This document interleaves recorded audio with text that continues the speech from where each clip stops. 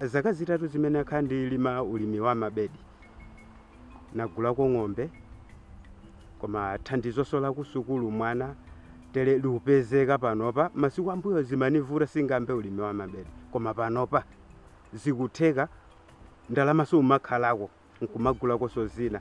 Nagulako ng'ombe, mbuzi, nkhumba, nkhuku tere zilipo, ngolo ilipo pakhomo kusiyana ni mmene mona lili mbuyomo. Chakudya chokwanira panopa, chakudya nchone kuti chilipo sirufuna soza kumundayi nde kuti mpaka tidzakolola chakudya tukudya chimene tinakolola chaka chathachi.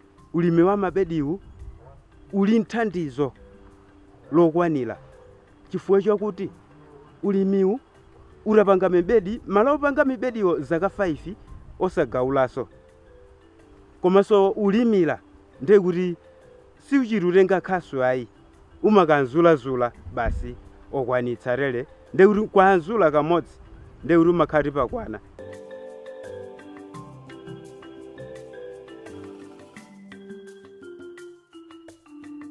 Our long-term plans are that government and all the NGOs that are working with farmers should transit from ridges or any other farming which does not control erosion to start now deep bed farming which controls erosion, harvests water.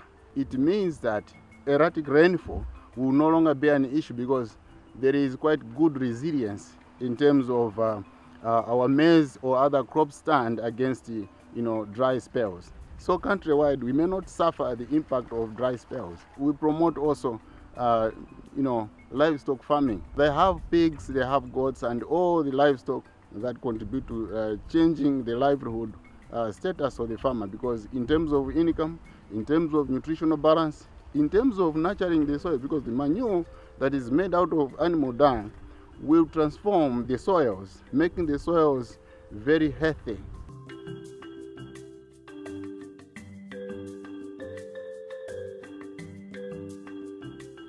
From what we have seen, deep bed farming can address all these impacts in different ways.